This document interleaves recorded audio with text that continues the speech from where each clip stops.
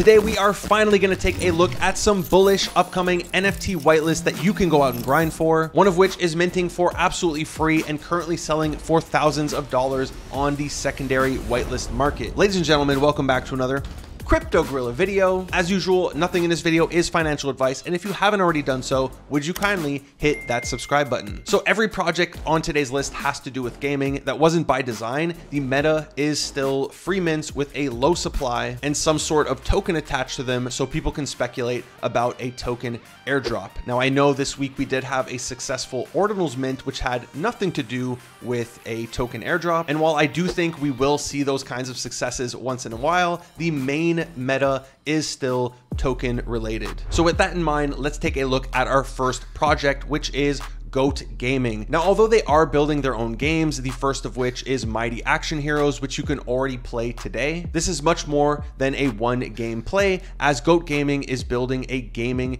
infrastructure, who currently have a play to airdrop campaign that you can already farm today. I did recently cover it in one of my airdrop videos, and I will be doing a full tutorial on how to farm this, as I do believe this is one worth farming, especially if you put actual effort into it and play their games, as I do believe you can be airdropped hundreds of dollars, which for a lot of people who aren't very exposed to crypto, this can be a great way to build up your crypto portfolio for absolutely free with no risk. But today isn't about airdrops, it's about NFTs. And although their NFT is not free, I do believe this is one worth getting your hands on, as I have spoken with the team many times. I even met with them in Dubai at Token 2049, and I do think holding this NFT is going to get you some very good rewards. Now, they haven't revealed any numbers to me just yet on what a potential token airdrop could look like, but after having many conversations with them, I could tell you that they understand what they have to do in order to please their community. They've looked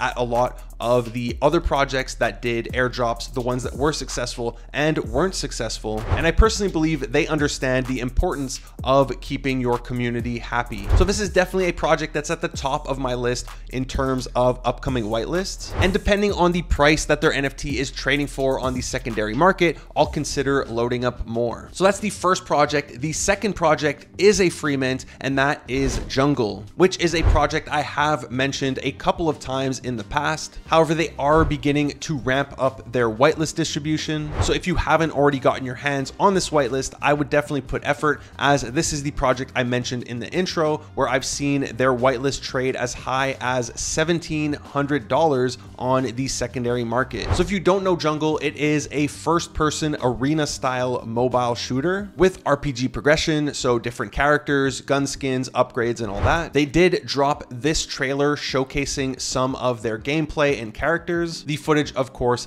is a little outdated. This is a demo, and the actual game is going to look a lot better than this. I already have access to their test version on my phone. I have played it, and it does play really well. It's a lot of fun. So perhaps I will do a more detailed video on it in the near future. I know they do have some big updates coming to their game in a couple of weeks, so I'll probably wait for those to drop before showing it in a video. But what I'm not waiting for is getting whitelist for this project, because like I said, it is already hyped. It is trading for a lot of money on the secondary market, and it does have some good utility. The NFT is going to function as a factory NFT, meaning it's going to allow you to create other assets that you could potentially make some money from, as well as get you access to their token. So if the token is successful, the NFT is going to go up in value. Now, they also have some really good backers. If you take a look at their Twitter bio, you could see that they're backed by Bitcraft as well as Delphi Digital, which in my experience, I've seen them invest in some really good stuff. So whenever I see their name as an investor into a project, for me, this is a green flag. Now, they also recently mentioned that they will be launching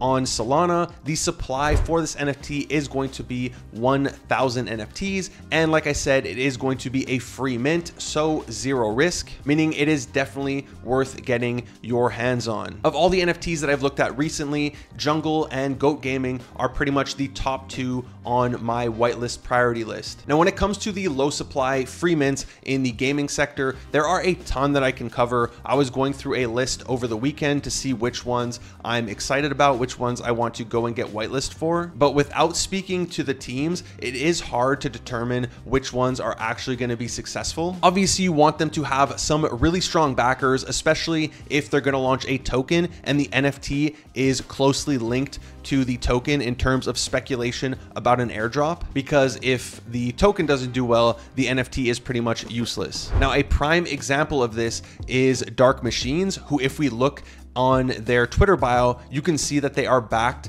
by Tencent Games, who have published some massive games like PUBG Mobile, Call of Duty Mobile, League of Legends Wild Rift, Pokemon Unite, and a bunch of others, all of which have generated millions and millions in revenues. So this is a great start. However, if I take a look at this demo that they dropped roughly a month ago, and keep in mind, this is just a demo, so I don't want to be too harsh here, but I do feel like it lacks a little bit of personality. There's no cute like anime character that draws people in. It's a lot darker and with robots, which is kind of niche. And the same thing goes when I jump on the website. I do feel it lacks like some personality or some good branding. So this one is tough for me because they do have some good backers, but I'm still questioning like how bullish I am on this project. So it's definitely one I would take a look at because there's 333 NFTs. It's a free mint. And especially if this gets you access to their token, generally those NFTs perform well, but I would like to see more in terms of IP creation. Now, on the other hand, even though there is no link between these two projects other than them launching in Web3 and having free mints for their NFTs, if you jump on the website for Everreach Labs, they have this character here that greets you, and already this pulls people in, right? It's like this anime character. It shows you a little bit of what they're going for with the game, even though there is no game demo. So again, it's hard to judge this kind of stuff, but they're off to a good start with the branding. This game is already also on both Epic and Steam. However, that's only to add it to your wish list. You can't test the game out or anything like that. And like I said, I didn't see any gameplay trailers. What they did drop is this short teaser trailer on their Twitter. However, I did notice it says Q2 2024, and that was probably their plan. I understand if they pushed it due to the market just sucking, especially for gaming. Gaming coins have not been doing good outside of a few winners. So if I was dropping a project, I'd probably want to delay it as well, but it's definitely one I would still check out. Again, this is going to be a free mint. It's a relatively low supply at 800 NFTs, and holding the NFT is going to get you access to their token. They've already announced that it's going to get you multiple airdrops. It's also going to give you token multipliers, and it will have in-game benefits. Next on the list, we have Robo Kiden, and this one caught my attention mainly because of their game and their branding. A lot of bright colors. The characters remind me of something out of like Pixar or Disney. Very different to what we're seeing in a lot of games. And the gameplay also looks really cool. It's a third-person shooter. A lot of action going on. In the trailer, you see you have these companions, and it's also going to be a free mint. I believe the supply for this one is only 800 NFTs. And as you can see in the Twitter bio, they did already announce the Kiden token, and it's backed by Avax. So hopefully Avax is going to come in and provide some sort of support to their NFT collection, as they want as many projects on their chain to be as successful as possible. Last but not least, I did want to mention this small little update from L3E7. They did drop a sneak peek of their website, which looks aesthetically pleasing. I come from a front-end dev background where I built a ton of websites for 8 years. So whenever I see a nice website, I like to geek out over it. And sometimes it pays off. That's exactly how I found Azuki. That's exactly how I found KPR. And in this picture, you can also see some of their PFPs. So hopefully it means we are getting closer to the PFP drop. Now, their Genesis collection currently sits just under 3 ETH, obviously down pretty bad from the all-time highs of 10 ETH, but I'm still very bullish on what they are building, and it's still in my whitelist to get list, which I guess doesn't exist, but if you watch my videos, it's still on my list for whitelist that I think you should be getting.